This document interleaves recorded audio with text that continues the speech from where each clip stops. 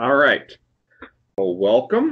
Thank you for coming out. First of all, you are here to listen to the first in a series that we've entitled The Unlovables. So this first one is on the Unlovable Bats. Let's go ahead and get started with a little bit of some introductions. First of all, let me give a quick description of the Arizona Game and Fish Department, which is where I work for. If you're not familiar with us, we are the state government agency that is responsible for managing all of Arizona's wildlife species. There are over 800 native wildlife species that we manage. Most people interact with us through hunting and fishing. So when you go buy a hunting or fishing license and then you go out and hunt, and the law enforcement that's taking place to make sure that you're following those rules and regulations, that's where a lot of people interact with us. But we are much more than just the hunted and species. We are all wildlife, even those who cannot hunt or fish, the ones that we call the non-game species, and also our endangered and threatened species. Under there, we do Focus Wild Arizona, which is our wildlife education program, which is kind of what I oversee and what I run. That is our K-12 formal classroom piece. And so when you're talking about stuff that's being brought into the classroom or into the education environment as a whole, because I understand that many of you are not teachers, classroom teachers, you may be working for a park or a nonprofit or a library or a number of different things. That education piece, when we're talking about just general wildlife education, that's under Focus Wild Arizona, and that's kind of what I operate. And then my name is Eric Proctor. I'm the Wildlife Education Coordinator. I work kind of behind the scenes, so my role is to help you guys as educators bring wildlife concepts, wildlife issues into your teaching environment, whether it's a classroom, park, whatever that might be. Prior to that, I was a middle school science teacher. I taught 7th grade, mostly science, but I also did some social studies and some language arts. I did a little bit of math in there as well. And what you'll see as we go through some of this stuff and we talk about some of these lessons and how you can integrate some of the stuff into your classroom, you'll see a very multidisciplinary approach because it comes from those teaching days where not only was I teaching science, but I was teaching these other subjects. And so while we are a science organization and obviously our focus is on science, you will find stuff that we do with social studies, with language arts, with math, with art, all different types of things. We won't cover all of those necessarily today, but we'll give you a good start on some of that stuff and you'll see kind of where we come from.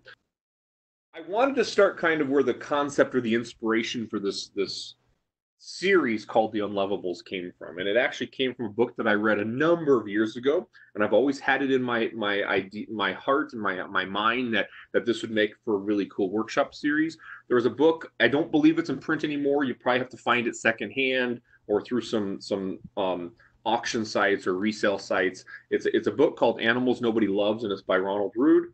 And each chapter is devoted to a different animal that people historically haven't taken kindly to. Bats are some of the, vultures are in there. There's octopus in there. There's rats and wolves and spiders. And so there's chapters devoted to this. And so that kind of became the basis. I don't take a lot of information from that book just because there's more current information, but that became the basis and the inspiration for this. This particular quote, however, did come from that book. It actually came, he quoted a different book, of natural history. So there was a science book detailing the natural history of some of the different animals out there. And you can see this is what was actually officially published when they were talking about bats. The bat has sharp claws at the corner of his wings. He hides away in sheds and barns in the daytime. The bat is half quadruped and half bird and is neither one or the other, a kind of monster. It is an animal not less mischievous than it is deformed. It is a pest of man, the torment and destruction of animals. Bats suck the blood of horses, of mules, and even of men when they do not guard against it. That was science's depiction of bats and their portrayal of bats, and you can sort of see it's not a very great description. And obviously some of this stuff has been changed. We know that this isn't, many of the things in the statement aren't true, but oftentimes these ideas stick with us through time a little bit. So we're going to spend some time talking about bats, hopefully getting rid of some of those misconceptions and then bringing some ideas back into your classroom. Bats and birds and insects fly, but they belong to different animal classes. Birds are in a class called aves. Insects belong to the class Insecta, while bats are in the class Mammalia. Bats are mammals, just like humans, which means that all bats are warm-blooded, they have hair, they bear live young, and they feed their babies milk. However, one misconception out there is that bats are just a flying mouse, and that's not the case. Bats are not rodents. They are a completely separate order, a completely separate family of organisms. There are about 1,100 species of bats in the world. They are 21% of all mammal species. They are only behind rodents for the greatest diversity of species in the mammals, of mammals. So they are not a flying mouse.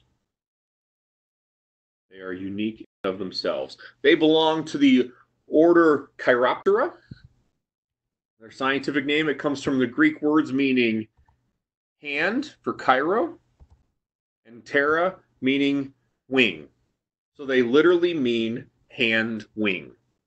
The bones in the bat's wings are somewhat like those in the human hand, only much, much longer. You can see here a comparison of the different arm bones of the human, the bird, and the bat. You can see where they overlap a little bit. What I really like about the comparison is to compare the bird wings with the bat wings, and you can see that the bird pretty much flies with their wing is composed of their entire bones. All of their arm bones can come together to make their wing. The bat, for the most part, flies with their fingers. Those finger bones are extended out. The metacarpals are extended out there, you can see, and even the phalanges come out there a little bit and make the main of their wing. So they fly very differently than birds do. Bats are the only flying mammals. Flying squirrels and flying lemurs are simply gliders. There are two suborders of bats that I'm not going to spend a ton of time talking about them, but I do want you to be aware there's what we call the microbats and the megabats. The microbats, given their name, tend to be smaller, although there is an overlap between the megabats and the microbats, but the microbats tend to be smaller. The megabats typically don't use echolocation. We'll talk about that a little bit later, what echolocation, if you're not familiar with it, but the megabats typically don't use echolocation. They typically don't have tails, and they tend to have larger eyes than the microbats do. There are a couple other distinctions about them. We actually have a few megabats in Arizona, but most of what we have are microbats. So there is that distinction. We're not going to spend a ton of time in there talking about them, but I wanted to make you guys aware of that.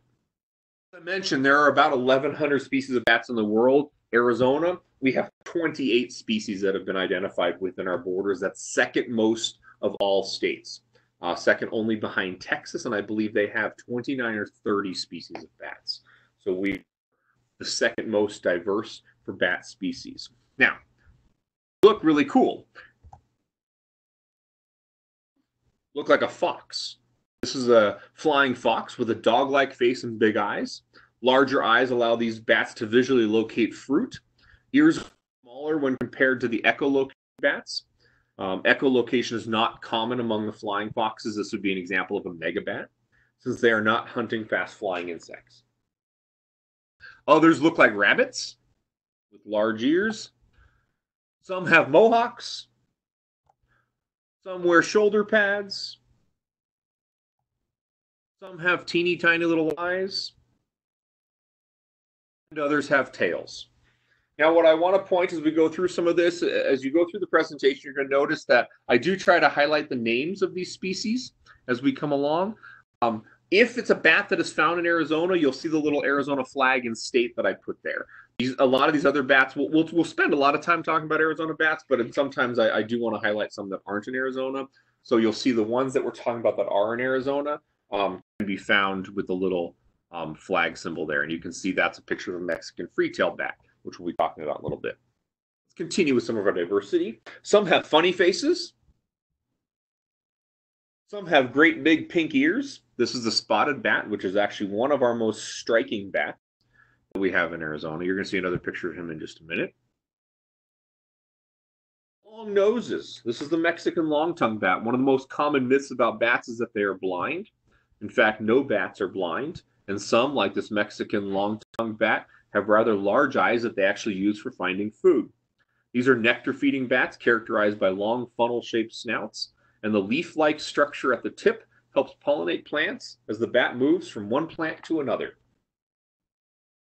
While some have long noses, others have almost no nose at all. Even bats like this ghost-faced bat with very small eyes are not blind and can see quite well. However, since almost all bats are nocturnal, meaning they only come out at night, many of them rely on other senses besides sight for getting around. The great diversity in appearances of bat faces can give us some idea about the diversity of adaptations that they have for their environment. And we're going to talk about adaptations in just a little bit here. Our spotted bat again. Some of our bats even have spots. Some come in many different colors. This one is a yellow winged bat. So there is an incredible diversity across those 1,000 species of bats that we have in the world. Let's do a quick little activity here, and this is where you're going to get a chance to engage a little bit. I've listed 3 species of bats, the common names of 3 species of bats in the green column that says spotted bat, big brown bat, and the western yellow bat. And then in the orange column on the right, what you're going to see are the scientific names for those 3 species, but they are not lined up correctly.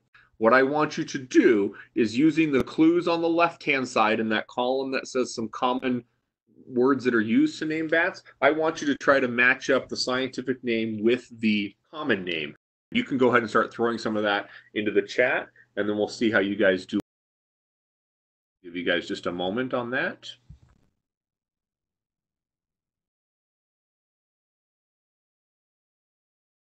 So let's see how you guys did. It wasn't a ridiculously hard activity.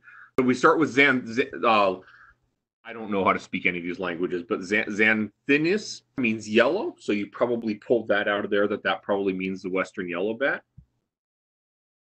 Next one up was the maculatum, which, if you were to look on the definition side, means spotted, so that's probably going to give us some indication that it belongs to the spotted bat.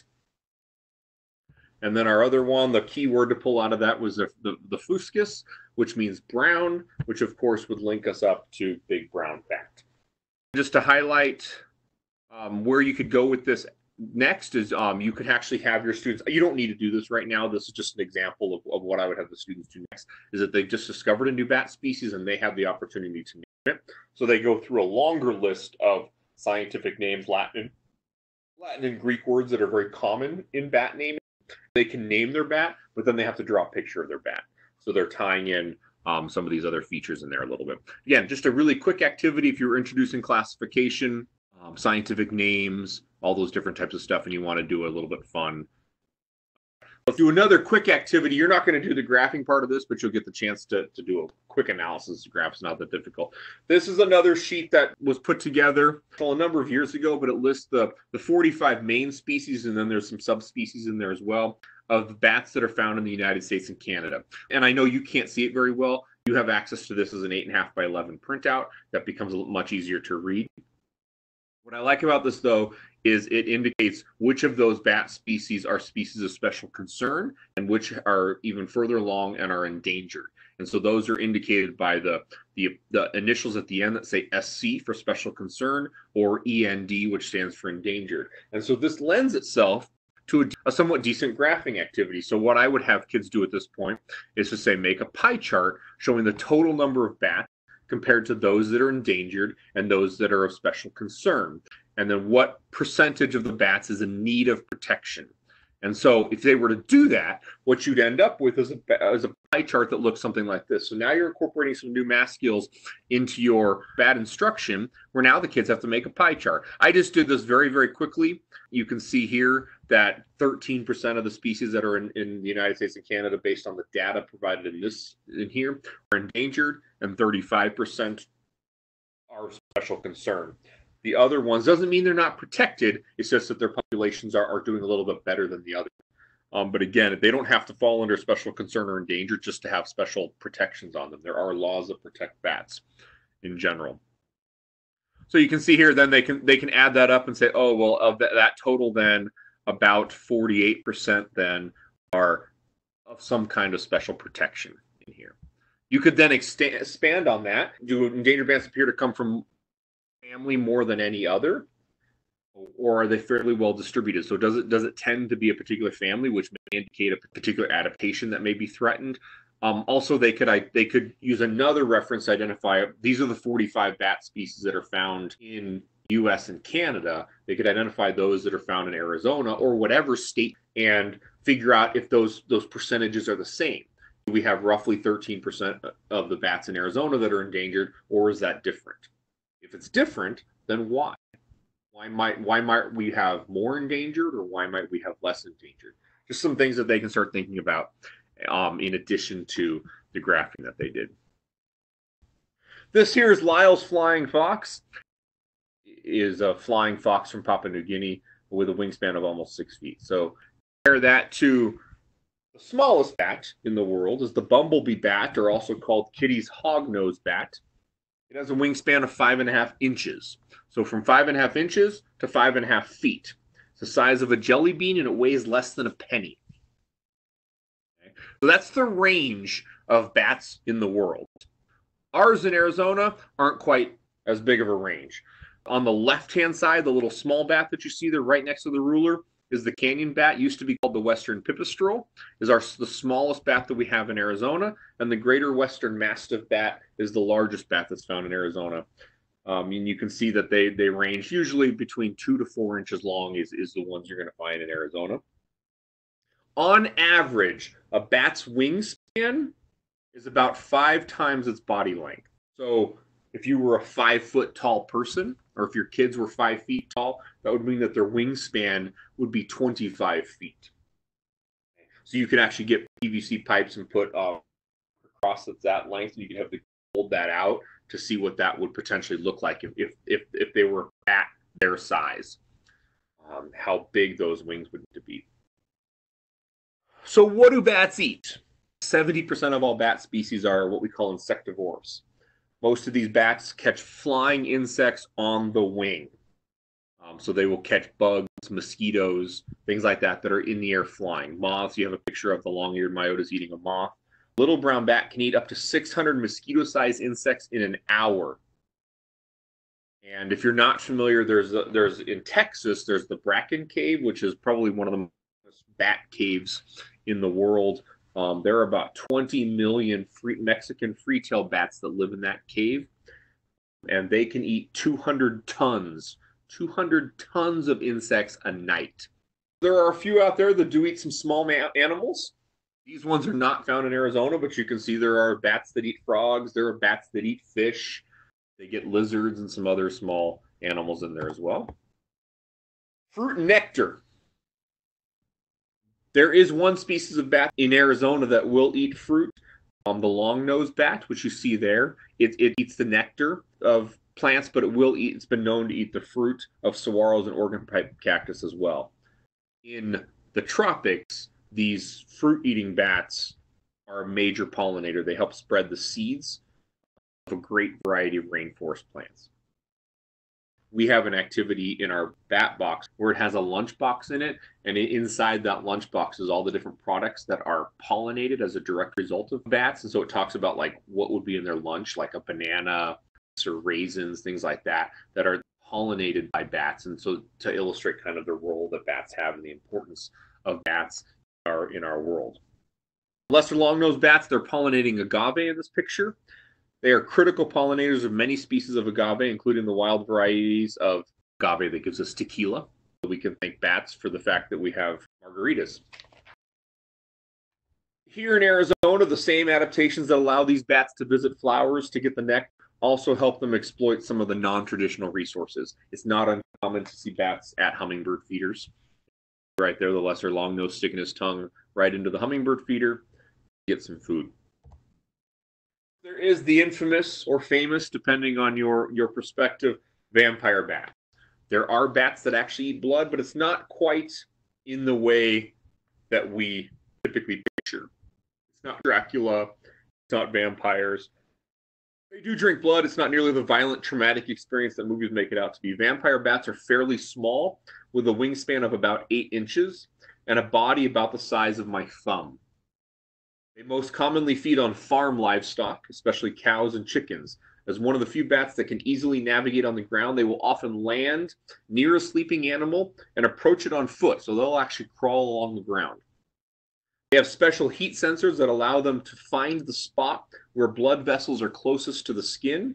They then use their sharp teeth to make a small cut, and they actually lap the blood up with their tongue. So they don't suck any blood. They poke in a little bit so that blood starts coming out, and then they lick it up just like a dog is licking water out of a bowl.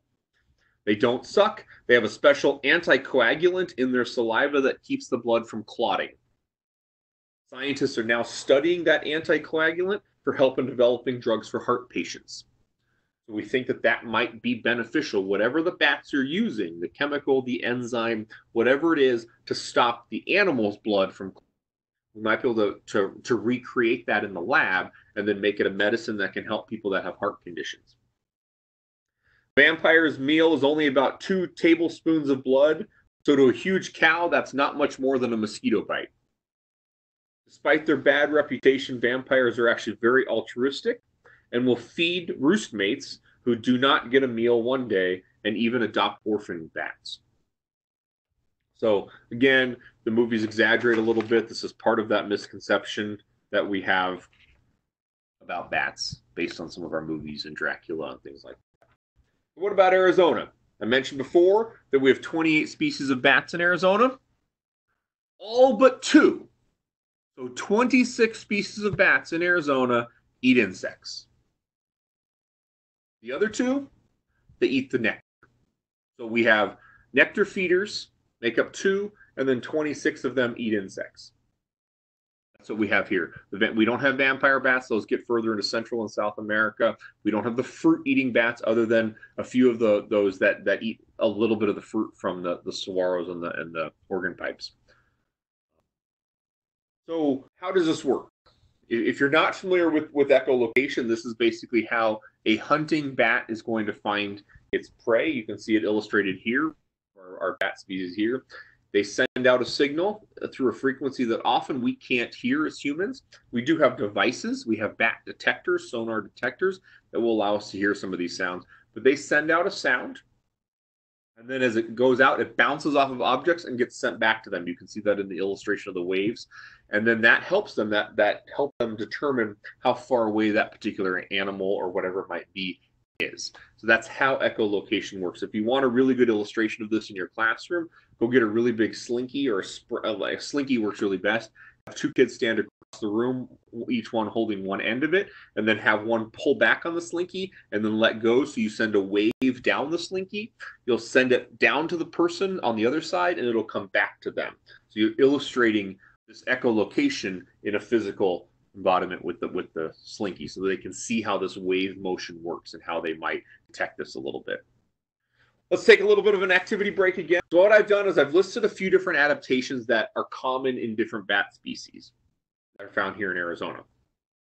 All I want you to do is take a look at each one and try to identify, would that adaptation be more beneficial to a nectar-feeding bat or an insect-feeding bat? So think about how insect feeders get their food. They use the echolocation. They send those wave signals out that bounce back, and they can tell how far out the insect is. Nectar feeders they go into the flower to get they feed the nectar that's inside the flower. So those are the 2 different types of bats we have in Arizona. What adaptations would help them? So let's start with the long scaly tongue. If you'll just take a moment and take a look, and what would that be better for an insect or a nectar feeder? Long scaly tongue.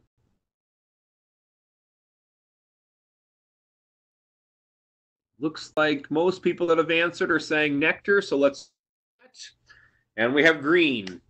Actually, somebody brought up a good point that it could be either, that maybe they use that tongue to dig, and that is true. It's possible that that could be. Most bats, as I mentioned before, they are eating insects on the wing. They're actually catching them in air. Use that. Obviously, there's going to be some overlap with some of these. I'm just giving you some ideas here of what would be most beneficial. Would it be more beneficial for an insect feeder or a nectar feeder based on that? So good call. Let's look at the next one, which I think I got to make sure I'm doing this correctly. Is excellent eyesight and smell. I think we go down. Excellent eyesight, sense of smell. Would that be most useful for feeding on insects or feeding on plants?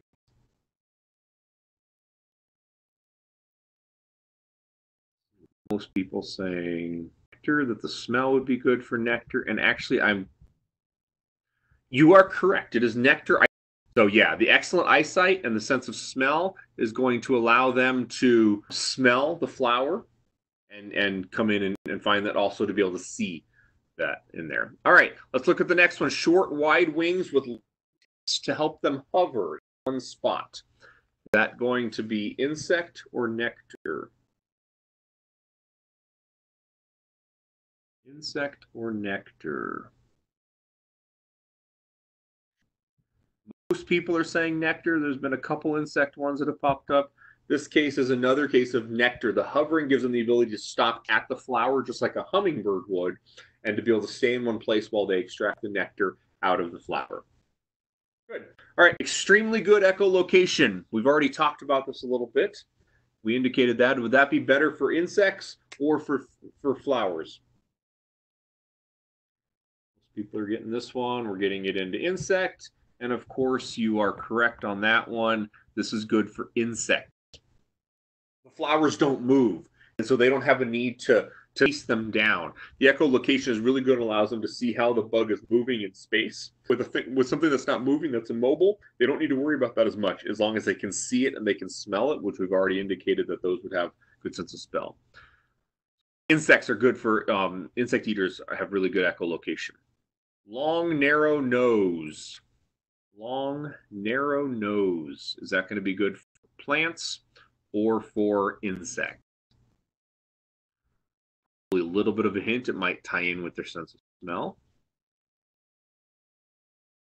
And of course, we are correct on that. That would be a nectar. Not only is it going to help that show adaptation of a better sense of smell, but it's also going to, a lot of those flowers that rely on nectar feeders to get pollinated, put the nectar deep down in the flower. By doing that, the animal has to stick its head further into the flower, which means that they're more likely to pick up the pollen. And then when they go to the next flower, that pollen that's all over their head, when they dip their head into the next flower, that pollen is going to get spread out. So by the flower having its nectar deep down in the flower, it helps them spread the pollen a little bit better. So the bat having a long nose to get that flower a lot better. And the last one here is long, narrow wings and large tail membrane to fly fast and have good maneuverability. Most people, of course, have been able to identify that that's going to be good for hunting insects. The maneuverability, the tail, give them that directional piece that's going to allow them to maneuver. The moth that they're chasing is flying all over the place very sporadically, so they're going to need to be able to maneuver just as well. Which means if you've ever watched a bat fly at night, they fly very differently than birds, not only because of that wing structure that we talked about, the bone structure, but because they're chasing these things that are darting in all these different directions. And so their flight looks very different. They don't soar as much as some of the other species. Anne also asked, is it possible to avoid predators as well? And absolutely. All these adaptations are likely going to serve more than one purpose than just for feeding, and being able to maneuver is going to help them to evade predators. Again, if you've ever watched bats, it's very common to have nighthawks, which will fly right through these flocks of bats, and we'll try to take some of them out. And so the ability to maneuver through there. I've also been to the Phoenix bat tunnel, the one that's over off of Camelback, and I've had great horned owls there, and the great horned owls will sit perched, and as soon as the bats start to come off, the great horned owls will jump down and try to take out some of the bats. So where do bats live? This is pictures of lesser long-nosed bats that are sitting on some cable netting in a cave. With one or two exceptions, all bats hang upside down when they're resting. Their knees are actually rotated, so they bend backwards. And they have special tendons in their ankles so that they are able to hang by their toes with no effort. In fact, if a bat dies while roosting, it will continue to hang upside down. It's actually easier for them to hang upside down, and their body has specific adaptations for them to do that. So it's less comfortable if they were actually to be standing upright. And as I mentioned, because of those adaptations, if they were to die, they would just stay there. It's not like they would their feet wouldn't loosen up and they would fall to the ground. So they can live in all different types of places, from caves. Most people are familiar with caves, mines, empty mine shafts, bridges. It's very common to see them under bridges, and attics. It's not uncommon to see them up in attics. I believe a Pioneer History Museum up in North Phoenix. I think there's some bats that come out of the schoolhouse attic or the clock tower. Some in one of those. There's a colony of bats that lives in there, and it's not a huge colony, but there's some bats that live in the attic. They've been known to live in trees. You can see all those bats hanging there. They look like leaves, and of course, in some cases, they'll actually be found under loose bark. Any tight little quarter that they can hang upside down that gives them some space. They don't need a lot of space, and in fact, they'll jam themselves into tiny little quarters. Here's a great picture. You might have seen it on the side of some of my slides. We call this a freetail sandwich. This is a colony of Mexican freetails. This is probably under a bridge, and they're jammed into the trusses in there.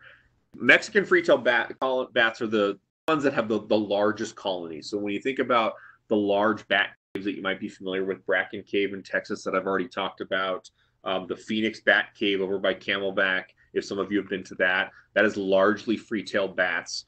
Most of when you hear about these large bat caves, they're mostly Mexican free-tailed bats. They can potentially have millions of babies in one of these colonies. And what I find absolutely fascinating is that they can jam themselves into such a tight quarter that they can have up to 500 individual bats per square foot. Now, if you want to try something interesting, and I did this for one of my workshops earlier, is I cut out a square foot piece of cardboard, and then I tried to put 500 cotton balls on that square piece, that single square foot of thing, and I ran out of space when I got to about 350. And I was just trying to jam them in there wherever I could. I just spread on there, and I just started putting cotton balls wherever I can. And it got really, really difficult after about 350. But then it became a great visual to see just how jammed these guys could get. Mother bats use a variety of strategies, mostly different types of senses, to help. If you've got a colony that big and you've got 500 bats jammed into just a single square foot, essentially, how does a mother who might go out hunting come back and be able to find the baby in all of that mess? They're able to do it pretty accurately through a variety of techniques we talked about. Mothers and pups recognize each other's unique voices at least 3 feet away, and they move toward one another despite the incredible confusion of calls emanating from countless thousands of other bats. They recognize each other's calls. Multiple landings are typically required to find a pup, each bracketing its location in a manner suggesting that a mother is triangulating onto her pup's voice. So they'll actually try about 3 or 4 different times until they get it right on. Finding her young can take as little as 12 seconds to nearly 10 minutes. She most commonly feeds her pup before she goes out to feed, and again when she returns in the morning. The final recognition is by scent. So they triangulate down and get in the general area. What remains to be discovered whether the scent is placed on the pup from glands on the mother's face, or whether each pup has its own unique odor. So we don't know the answer to that yet. There is a scent. We don't know if the scent is passed down through the mother, or if the baby has a scent and the mother just recognizes it.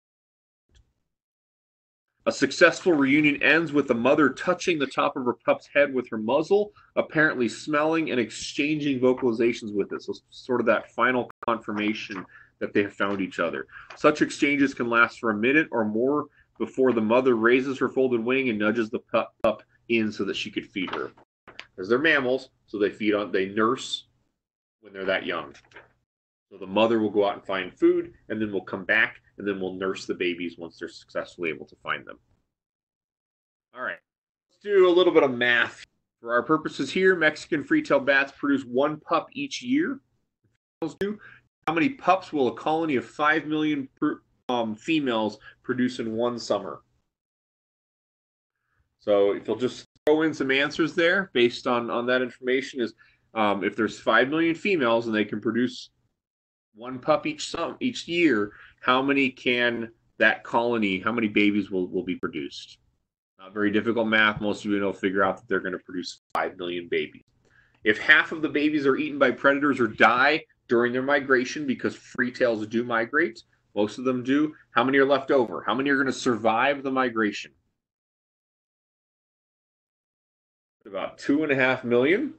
And then one quarter of the remaining die in the winter or during the migration back to Arizona. How many of those 5 million that were born are going to make it back to Arizona the following year? One quarter of the remaining die. We got some people that are getting the math going there. So roughly about 6 million, 600,000 are going to die. So you're going to have in the vicinity of about 1.9. The accurate answer is 1.875, but rounding up about 1.9 million are going to make it. Okay. And obviously you're going to have a lot of the survivals from before. And so those now are all going to be, that's going to be representing the new colony that's going to come in there is the survivors from before. And then there's almost 2 million new babies that made it through. Now, I did have a question up here before. I think Craig asked another question. Do they hang upon each other? That way they would fit in 1 square foot. That's a good question. I can't say for certain. I don't know the answer to that question. My guess would be no. And they just kind of squeeze in there, the little feet in there, and they're probably bumping pretty close to each other. But it's possible that they could hang from each other. I don't know the answer to that. That is a good question, and I could probably try to investigate that a little bit. So now let's revisit this theme a little bit that we had at the beginning. There's a great little quote from Bertrand Russell. Fear is the main source of superstition and one of the main sources of cruelty. To conquer fear is the beginning of wisdom. And I think this is a good quote that kind of summarizes kind of our goal with these overall workshop series on the Unlovables. Is many times we're fearing some of these animals, and that's why we don't like them. And I'm not saying that any of you don't like bats. Many of you probably do. But there are some people genuinely that fear bats.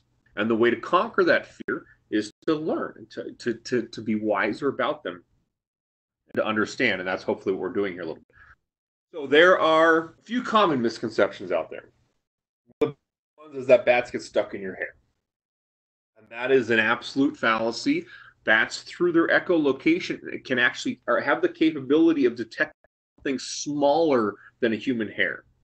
Something smaller than a human hair, the width of a human hair, they can detect with their echolocation. So there's no reason why it wouldn't detect your hair when it's flying over you and in. It's likely buzzing your head because there's probably some gnats or some other bugs that just happen to be nearby your head, and it's buzzing by trying to get that food when it's flying over. But it's not going to get tangled up in your hair. We've already addressed the other one, which is bats suck your blood. They don't. First of all, we don't have vampire bats in Arizona. We don't really even have them in the United States. They get further south into the tropics. But they don't even suck the blood. If they were to, it would be a matter of they pinch the skin a little bit so that they get some blood released, and then they lap it up like a dog would. And then bats have rabies. Now, this is a little bit different here because that's true. It's not a misconception, but I think the level of rabies that bats have is often the misconception that we have. So like most mammals, an occasional bat may contract rabies, but even those that do are typically non-aggressive, biting only in self-defense if handled. In fact, research seems to indicate that bats, as far as mammals go, mammals that get rabies, because not all mammals can get rabies, at least as far as we know, the rate of bats with rabies, we think, is actually less than it is with other mammals like dogs. The problem is, so there's millions of bats out there, and a very, very small percentage of bats actually have the rabies. But the problem is that your likelihood of encountering a bat that has rabies is probably higher, because if you encounter a bat that's on the ground, for example, it's likely a sick bat and there's a problem with it. Most bats, you're not going to encounter most bats. They're going to be flying up in the sky. So you don't have that. So when you do see a bat, there's a good chance it might be a sick one. And so I think that's what gives our discrepancies. Oh, every bat that I see has rabies. That's true to some extent, but there's millions of other bats that you're not seeing or that you're not running into or not encountering that don't have rabies. So the percentage of bats that have rabies is smaller than other mammals, but our rate that we encounter them may be a little bit higher. Rabies is nearly always transmitted by a bite. However, non-bite exposures can result from contact between infected saliva or nervous tissue, open wounds, mucous membrane, so you can get rabies through some of those. Worldwide, about 50,000 humans die of rabies each year. A majority of these cases are from contact with dogs. There's only about 2 to 3 deaths in the U.S. each year. Careless handling is the primary source of rabies exposure from bats. So the key message there is if you see a bat on the ground, it's likely going to be an unhealthy bat and one that you don't want to mess around with. So that's where you want to call in and get experts to deal with that and not be handling it, because there's a good chance. So it doesn't mean that if it got stuck in your, my kids' school got one stuck in their gymnasium. It wasn't a sick bat. It just happened to get stuck in the gymnasium, so they had to work on trying to get it out the doors. But we're talking about a bat that might be on the ground, things like that. More people die of playground injuries every year than people that die of rabies, especially from bats. I like this. I like some of these old photos I found when I was researching from here. Some of these some of the things we used to do with playgrounds. I thought some of these historical photos were kind of funny.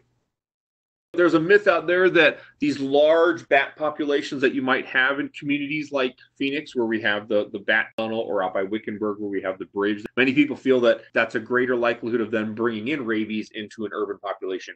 And there's no studies that seem to indicate that. There's no evidence that links large bat populations to increased rabies transmissions in humans. I mentioned before, only 2 to 3 humans in the U.S. die of rabies. So the amount is so small anyway, and there's really been no increase in that over the years. So it doesn't seem to. So there's no reason why. I guess what my point is to say that we shouldn't be scared of these bat populations. We shouldn't be pushing to say, oh, we need to make sure that these bat populations get away, or we need to make sure that we don't have them in the Phoenix area or the Tucson area, or the Yuma area, or wherever it is that you happen to be living. There's no evidence that large populations are going to increase our rabies transmission. So what should you do if you find a bat? Common sense, and I've kind of already hinted at this a little bit. Don't handle. And this goes for most of these are going to go for any animal that you encounter. Don't handle any unfamiliar animal. As I mentioned, if you can handle the bat, it's likely going to be a sick bat, and that's true for most animals. Any wild animal, if you can touch it and come up to it, there's a good chance that it might be sick or it might be rabid. 90 to 95% of sick bats are not rabid, but you don't want to take your chance. You don't want to take a chance of getting bit. To give you an example, in my job here, we handle bats regularly, but I, for example, am not allowed to handle bats because I don't have my rabies pre-vaccine. Anybody that handles bats through our department as part of their job is required to get the pre-vaccination, which allows you to kind of, in case there is a problem, it's less treatment afterwards. So rabies isn't a problem for the most part with bats, and we know large populations of bats aren't going to increase rabies. So the flip side of this is let's look at the benefits of bats. Why would we want to have bats around? Life in America would not be the same without bats. Desert ecosystems rely on nectar-feeding bats as primary pollinators of the giant cacti, including the famous organ pipe and the saguaro of Arizona. We're going to talk about that a little bit later, is the role that these cactus, the bats play in the pollination of these. They also assist in seed dispersal for these plants. Tequila, for those of you that like to drink, is produced from agave plants whose seed production drops to 1/3000th of normal without bat pollinators. We would have significantly less tequila if we didn't have bats. So let's talk about this pollination. I just mentioned this a little bit. I know when I was going to school, and some of the teachers I worked with when I was teaching used to make this claim that nectar-feeding bats, specifically the lesser longnose and the Mexican longtongue, those are our 2 nectar feeders. Remember, we have 28 species of bats. 2 of them are nectar feeders. The other 26 are insect eaters. Are necessary pollinators for the survival of the columnar cactus. The argument is that when you look at a saguaro's blossom, they typically blossom at night. They're big, bright, white flowers that grow in clumps. And so the logic would seem, since they come out at night, and because they're these bright white flowers, they make it easier for bats to see in the time that bats would come out. And so the argument then has been, yes, they're important, but there are some people that have gone further to say that they are actually necessary for the pollination of these species, that without bats, species wouldn't survive at all. And that's kind of what many teach. But what I wanted to point, what's interesting is to look at what that might look like. How do we test if that's true? The easiest way is to look at their ranges. So I put together this map, and what I've done is I've created some layers in this map I have the ranges of 3 of our common columnar cactus, the saguaro cactus, the organ pipe cactus, and the cardone cactus, which is further down, typically into the Mexico area. And then I've got the range of our 2 nectar-feeding bats, the lesser long-nosed bat and the Mexican long-tongued bat. Now, the argument is if they were obligate pollinators, meaning that the columnar cactus required bats for pollination, then their ranges should overlap. And they should overlap pretty much 100%. At least the cacti should be entirely enclosed within the range of these 2 bat species. So let's take a look. First of all, we'll pop up a rough approximation of the saguaro cactus range. You can see that in green. I'm going to keep then that on there, and we'll say there's the rough approximation of the organ pipe cactus range. And then we'll do the cardone cactus range, which is in Baja. Those are the 3 ranges of the ranges of these 3 species of columnar cactus, which some have argued need to have these bats to survive. Then what I'm going to do is I'm going to put up the range of the lesser long-nosed bat. And obviously the lesser long-nosed bat extends beyond, so the long-nosed bat goes beyond where these columnar cactus are, and that would be okay. Really, if the cactus needs the bat, then their range has to be fully enclosed within the bat's range. It doesn't have to versus the bat can have a larger range. You can see that for a big chunk of it, through half of Baja there, and a big chunk of the range that the Mexican long-nose is in, or the lesser long-nosed bat is in there. Now, if we look at the Mexican long-tongued bat, it has quite a big range as well, an overlap with the other range. But you'll notice there are a decent number of areas where the cacti exist where the bats do not. Okay? You can see there's some islands in Baja where the cardone cactus is actually found, but the bats are not. And then as you spread north into Arizona, typically these 2 bats north of about Tucson. We've had some sightings in some other places that are popping up a little bit. But typically, they don't get much north of Tucson. Yet we have saguaros all the way up to Phoenix. We have some saguaros that are pushing into Prescott and some of those areas as well. You can see that the range isn't fully overlapped. So when you look at range maps and where these cacti are found, that gives you an amount of evidence that, yes, they might be important pollinators, but they aren't necessarily the definite that these cacti need them. Which is why when you start to study the biology of the saguaro a little bit more, you realize, yes, the bloom occurs at night, and it stays open through about halfway into the next day, which allows for doves and some of the other pollinators to come in. So while bats are a primary pollinator, the ranges indicate that they have adapted so that other animals will pollinate them as well. That's a map that you'll have access to, be able to bring those into your classroom if you wanted to as well. We've already talked about this a little bit, that the amount of bugs that bats can eat. Let's deal with that a little bit more. They control countless insect pests. As we mentioned, 70% of the world's bats eat insects. This is the pallid bat. It's one of my favorites because of their food preference. They actually forage primarily on larger insects like grasshoppers, cicadas, scorpions, and centipedes, which is a bonus. Those pests cost billions of dollars annually for American farmers. So bats play a role in that.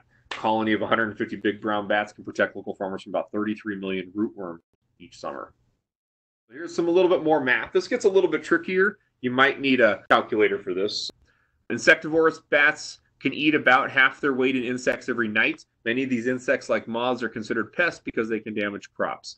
If a bat weighs 16 grams and a moth weighs 0.4 grams, how many moths can one bat eat in one night?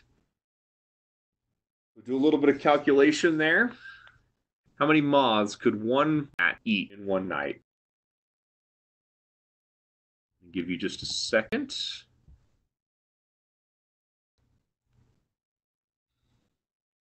We had a question here, a good question. Can we assume that all of the moth weight is converted to bat weight? For the piece of this activity, yes. For the simplicity of working with the students, I was just setting this up for that perspective. Absolutely, I would say that they convert that entire into energy that they would use. Is that true? Probably not. Probably other things. There's probably pieces that, but for simplicity of the sake of this activity, yes. And most of you are getting this right. That one bat would eat about 20 moths each night. So how many moths would that individual bat eat from May to September, which is roughly the time that they are in Arizona? Do a little bit of math to calculate how many days is that. It's roughly May, June, July, August, September. Each month has roughly 30 days in it. How many moths would that individual bat eat? About 3,000 in there, and you are correct. I actually added up when you talk about the days that have 31 days. It's about 1,060 moths. There are thought to be about 10,000 bats in the Phoenix bat tunnel that I've been bringing up. How many moths could the colony eat from May to September? Just for the sake of our thing here, I'm not going to have you do all of that, but it would be about 30.6 million moths that one colony could eat. Just trying to show you some quick ways that you can take some of this learning and you can engage your students a little bit more in some of these other activities. Now they're doing some math problems, but they might be a little bit more interested because it's about something they might be interested in, which is bats. Kraken Cave, which I've already talked about in Central Texas, is a summer home of Mexican free-tailed bats. So they can eat 1 million pounds nightly of insects. So you can start to see the impact that bats could have on pest and control, such that if we have bats, we're less likely to need to use chemical pesticides. 1 million nursing bats eat up to 21.5 tons of insects nightly. So a bat's appetite translates to less need for pesticides. We get less of those chemicals that are in the air. We are just about done. I'll have a few things that I want to talk about after this, but I wanted to give you a moment before I start talking about those things to ask any questions that you might have. We have a good question here coming up about white nose syndrome. Talk about that a lot here. Probably right now, the greatest threat to bats is this thing called white nose syndrome, which is a fungus. It's a whitish fungus that gets on their nose. That's why it's called the white nose. Right now, my understanding is white nose syndrome has not made it into Arizona yet, but we're constantly checking bat populations for those types of things. But it is a fungus that spreads, and because they live in such tight quarters, the fungus can spread among the populations, and then it starts to impact the populations, and they're going down, and it's something that we don't, like many of these disease-based population factors, we don't quite know what to do about it, which is a concern. We don't know entirely what causes it, how it continues to spread, what are the conditions. So once it's in a population, it's largely considered that it could be completely destructive or relatively destructive. Just like anything, there's going to be a certain amount of survival that comes out of a population. But that is the greatest threat that we have right now, is on white nose syndrome. In the educational activities that I have, and so the information that I have for you, information and handouts and all kinds of stuff on white nose syndrome for you to get educated on them, that's the biggest threat that we have right now for the bats. Like I said, hasn't made an appearance as far as I know in Arizona yet, we've seen, but it's something that we're constantly monitoring populations for. Again, continue to write some questions down. What I want to do is just throw up some credits here. There's a number of photographs that we're using here. Wanted to give credit to those. In addition, this original PowerPoint came from Nancy Renison, who used to be a bat biologist for Arizona Game and Fish, has since retired a number of years ago. I've made modifications to it a little bit, made some changes, added the educational activities, but obviously the initial credit goes to her on creating that. So let's talk about some of these resources while the questions keep coming in. First of all, I do have information on staying in touch. I run a Facebook page on Focus Wild where I post a lot of workshop information. Many of you probably heard it through Facebook. And then also we have an e-news sign up. If you go to azgft.gov or .com, either one will get you there. In the upper left-hand corner, I believe there's a button that says sign up for e-news. You do that, you select the education one, and you'll get information on our education listserv. Now, the last thing I want to talk about then is bat resources that are available to you. azgft.gov/focuswild is that's our education homepage that has all the wildlife education things. And on the left-hand side, all sorts of navigations, but you have information on lessons, workshops. The classroom programs one is changing a little bit, resources. The one that you're most interested in for today's topic, though, is the themes. What we've done in the theme section is I put together themed resources. So sometimes when I do a workshop on a topic, like bats, for example, I want to gather all the resources that I have or that I'm familiar with that are related to that topic. So all I've done is taken existing resources. Some of these are found in other parts of our website. They might be found from some of our partners, and I put them together in one location. So with that, I'm going to go through some of the questions that people have posted and try to answer some of those that are in here. So are there other threats to bat populations? They're going to be all your typical ones. Obviously, habitat destruction is going to be a big one that tends to be a big one with any species that's out there. Climate change is going to be impacting it. We talk about, I mentioned very, very briefly when I was talking about the range maps of the bats. We've been seeing some sightings of those long nose and the long tongue in some areas north of where they typically are found. We're seeing a northern progression of some of these bats, which is what we tend to see with things like climate change, right? As the climate warms up, the species tend to move to higher latitudes and higher altitudes to get to what they're used to. So climate change is obviously going to be there. Habitat destruction is going to be there. With that, then, I want to thank you. I'm done.